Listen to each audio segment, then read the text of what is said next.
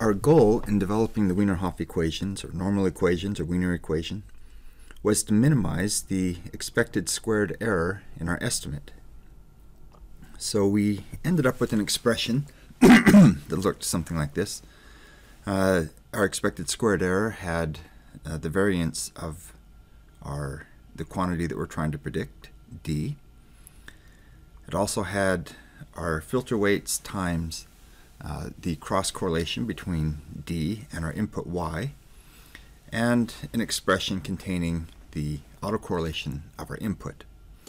You might notice I've changed the h's we used in the previous slide to w's here, and that's because for some reason I could conjecture that maybe it's because Wiener starts with W, or maybe because W is the beginning letter in weights, and these are called filter weights. But for whatever reason, it's common to use W's when talking about Wiener filters. So we'll just go with the flow and do the same thing. So here's our expression for the expected error. We're going to do two things in this lecture. One, we're going to explore what this looks like so we can get a little bit of intuition for what's going on. And two, we'll look at our optimal error, or when we've minimized the error, what is that error and what does it depend on? So we'll start by looking at a few 2D examples, and where our weight vector is W0 and W1. And every error surface will look different depending on the parameters that we have, but here's a typical one. This would be here. What we're plotting is our error as a function of the weight vector, and which is also our error is en squared, but e squared is going to be, of course, a function of our weight vector. The minimum is going to occur somewhere right down in there. We can't see it unless we were to rotate this plot, I think, but we can see where it would be. And so correspondingly, the minimum weights, I don't know exactly what they are in this case, are going to be something like that.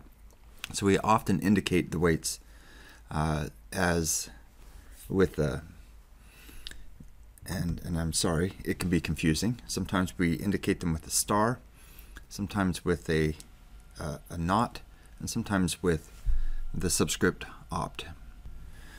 I've also seen the star as a superscript, which we typically reserve as notation for a complex conjugate. And so it can get a little bit confusing depending on which text or paper you're reading, and you have to figure out from context exactly what's going on. So another thing to notice, as the error is a quadratic equation, and this appears to be a 2D quadratic. So here's another example. This example is also quadratic. You can see, although it looks like a sheet of paper that's been folded gradually by picking up two corners, you can also see that the left and the right corners are uplifting slightly. It's a quadratic surface, but obviously it's stronger in one direction than another. Our first example, you can see by looking at the contours that are projected underneath the plot, appear to be almost circular. In this example, they would be very elongated. In our new example, very elongated ellipses. Okay, so now let's go back and figure out what the optimum error is. We know how to find the optimal weights, like so. And the big question on everybody's lips is, what is the minimum error?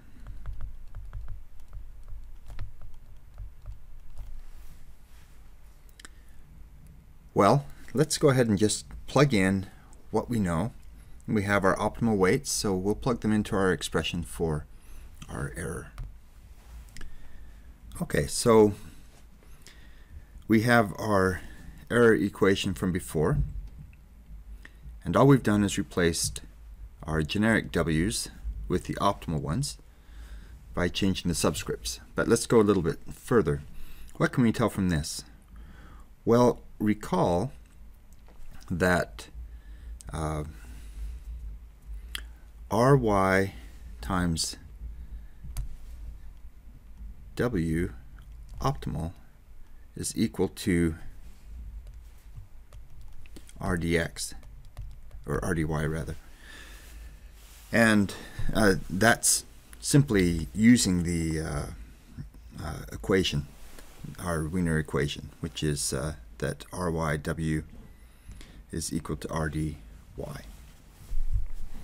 So now this term and this term have the same W op transpose Rdy. Minus 2 in the first instance and plus 1 in the second. So this just falls right out as minus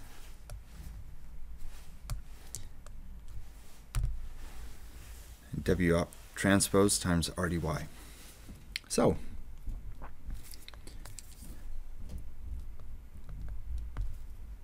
that's our minimum error.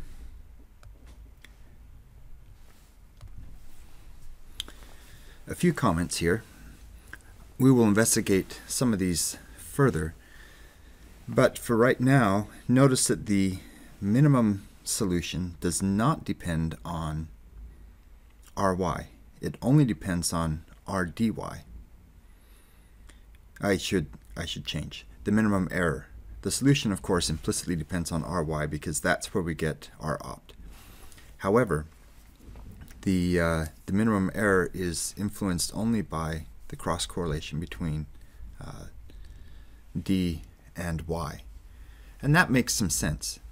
It tells us that the amount of information between that is shared, or the amount of correlation between D, our value that we're predicting, and Y, our input, is going to have a big impact on how well we can do. If they were completely uncorrelated and zero mean, then Rdy would be 0. And this would tell us that our minimum error is going to be just the variance of the quantity we were trying to estimate. To the extent that it's anything, that there's any correlation, we can decrease the error from that minimum, or from just the variance of our target prediction, or prediction target. Next, we have these two error surfaces that we showed up above and looked at. One of them is, it looks like a nice bowl, and the other one looks like a long glacier valley or something. The shape of that is determined by Ry, the autocorrelation of Y. So we will see this when we start looking at ways of approximating or finding solutions, that the one on the left, where it's very bowl-shaped, is much better behaved because the minimum stands out dramatically. The one on the right, as you can see, there are a lot of areas where we're close to the minimum, but not exactly there. Okay, now we're going to look at one other important concept for gaining intuition here, and that is this idea of excess error. So I've copied again our expression for our expected error. And now let's see how things change when we are close to, but not on, our optimal solution. Close to our expected, or rather optimal, but not exactly there. So here we've taken the liberty of adding and subtracting the same quantity to the same side of the equation, which should not change the overall value, but does change our interpretation somewhat. This right here, we've added W opt transpose times RDY, and we've subtracted the same thing. And we already know that from looking right above that that is E min. So we have E min, and then over here we have this other quantity expression. So let's simplify that a little bit and see where it takes us. And let's hope it doesn't take us very long to do so, because I'm almost out of page here. So we have E min, and now we're going to do the same thing. In fact, let's go ahead and do it up here. We're going to do the same thing. We're going to add. Okay, so now we're going to do some substitutions. We already know that RDY is equal to RY times W opt. And so that shows up here and here. Let's go ahead and make those substitutions.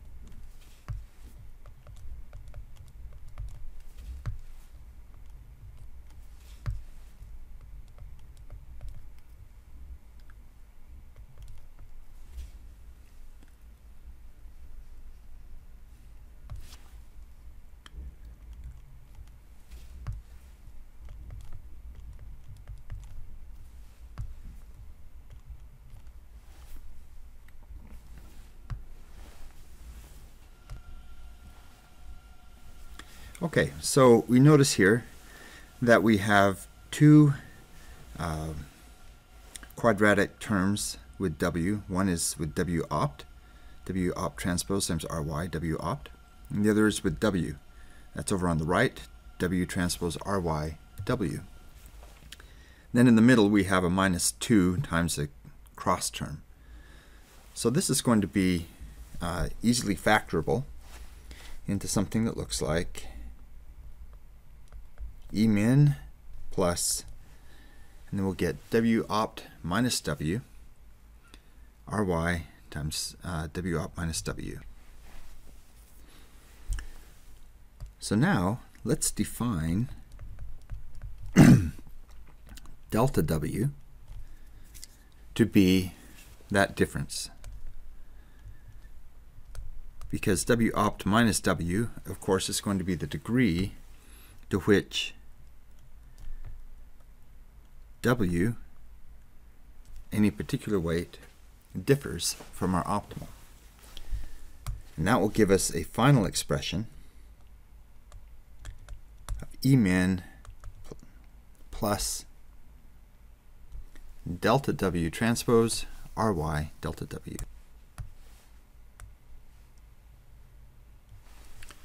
Like so. Two things to note. Obviously, we're going to have a minimum error of E min, so that'll be our offset. And the error increases quadratically as we move away from our optimal solution with our delta W's.